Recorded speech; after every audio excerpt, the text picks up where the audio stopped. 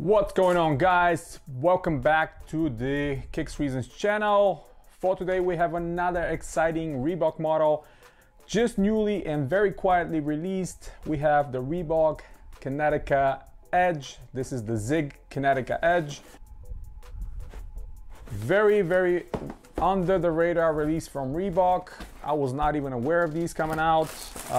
Just happened to be on the site and looked it up, saw them, and I immediately got them. First of all, box, kind of new. This is actually the first kind of a new model, new age model Reebok for me since, I don't know, maybe more than 10 years that actually I can see a different box. That's why I'm surprised. It's a little bit unorthodox for me since I'm buying pretty much only classics and retros, but this one is new.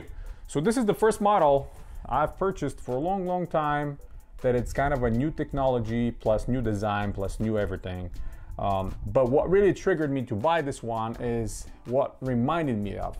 So this model reminded me of the mid-90s model that was kind of the same, kind of an outdoors, track outdoor model called the Mud Dodger.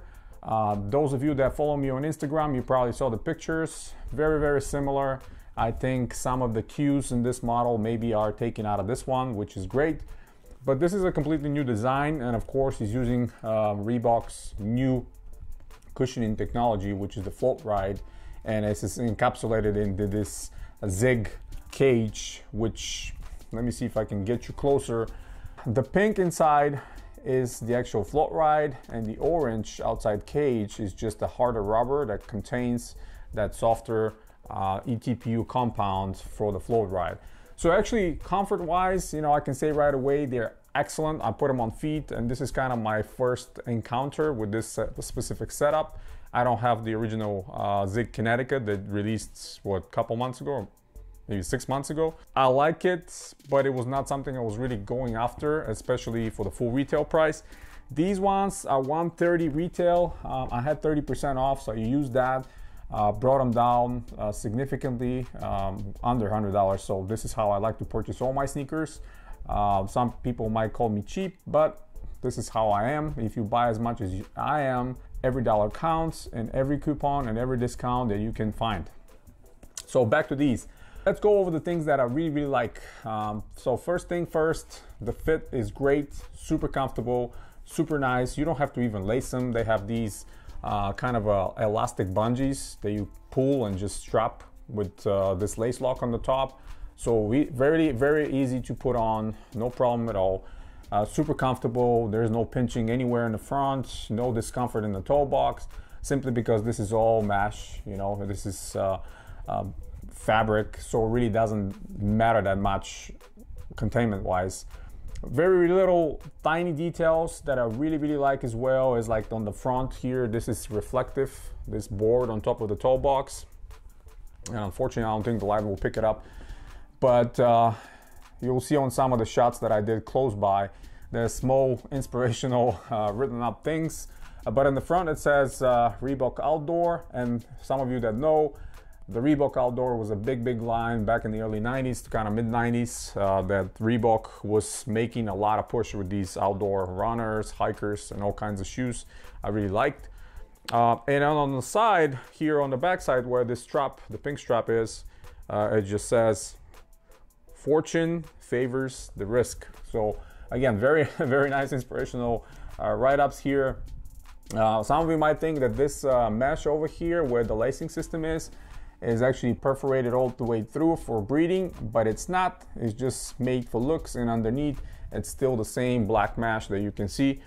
But again, I'm not expecting these to be too hot since it's all fabric, after all. One thing that I was not aware, or I didn't pay attention too much maybe when I was getting them, this little label right here, it's water repellent surface. So I'm curious to see how water repellent there will be. I'm actually going to test that and show it to you guys. I'm going to pour some water on top of them, see if any of the water will go through. But it's definitely worth testing. It's something I'm gonna check out for sure. And another kind of interesting touch is here on the back. You see the pull tab as Reebok, and there's a tiny Reebok on the bottom, but if you pull this way down, it kind of flows back, and you can pull it back up. and goes back in. So that's kind of an interesting thing. It's not really functional, but it's kind of cool to see. And in the back, we have Zig right there written down on the heel. Hopefully you can see it. So when you pull them out of the box, they actually look huge. I thought I ordered a different size. When I pulled them out, I was like, man, that looks like it's size 10 maybe. But you got to factor all the extra rubber protruding on the back and the front and all that stuff. Otherwise, this is my regular 8.5 size. When you're buying, go with your true size. I wouldn't recommend high going up or down, because it's just perfect size for me. I think width-wise and length-wise, they fit actually great. Production days in these are June of 2020, so just super recently, a couple months ago, they made them. And quietly released them, like I mentioned. I don't know why there was no more advertisement about this shoe, because it's really exciting to me, at least. I like it a lot. Let me pull the insole out. Nothing special about it, just a regular foam insole, but it's pretty thick and nice, and I really like what they did with the vector, giant vector inside, and just says Edge works. It's really cool.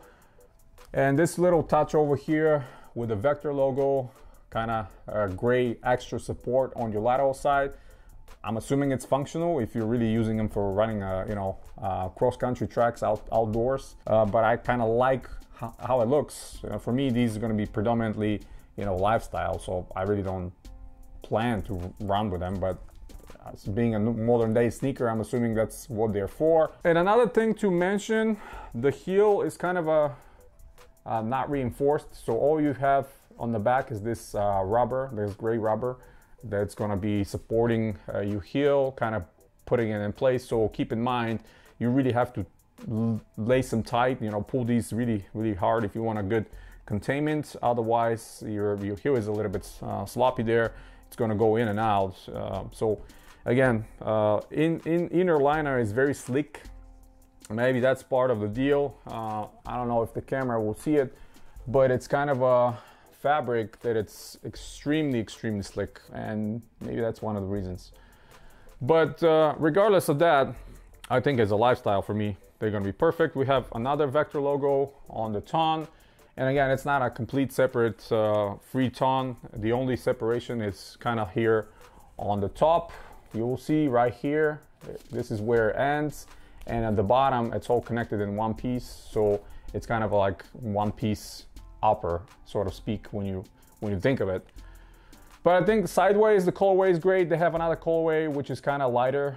The upper is kind of not off-white, but you'll say like light gray, would you think? For me, this colorway was better. I really like the combination of black, orange, and this pink hints. So it's super nice. And the outsole, it's super rugged with these very big, exaggerated traction. You see how it is. Super interesting, and just like those original 90s shoes were, for people that were going cross-country tracking and stuff like that. Super nice. It kind of fits into today's modern style shoes in my mind. Same goes, extends all the way to even the toe lip in the front. So yeah, super comfortable. You guys are gonna see them on feet. I'm super excited to get these, especially for the price. I paid about $80-some. Not gonna ever advise anybody buying a full retail sneaker, so probably wait a little bit and get them on sale, or if you get any coupons to lower that price down.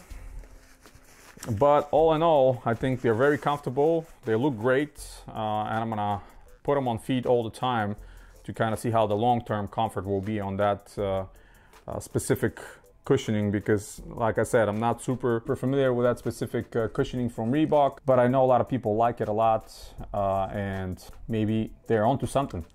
Interesting thing on the bottom, there's another written up information. It says trail approved.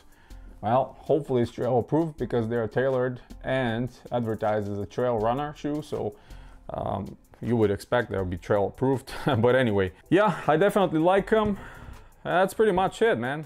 They're not the lightest, I can tell you that. They're pretty heavy, but with the amount of rubber they put on the outsole and on that Zig cage, you kind of expect them to be not super light. So if you're looking for a super light sneaker, that's not definitely it. but they're good looking and they're very comfortable and very stable for one thing, if you see. And yeah, that's pretty much it, guys. Really like these. I hope you like them too. Hit the thumbs up if you like the video. Stay tuned to the channel. Subscribe if you're new. Next ones will be a ton of different vintage Reebok sneakers. All of you will be super happy with those. I have a couple Nike models as well, so you guys are gonna check them all out. And until next time, guys, as always, you have a wonderful day.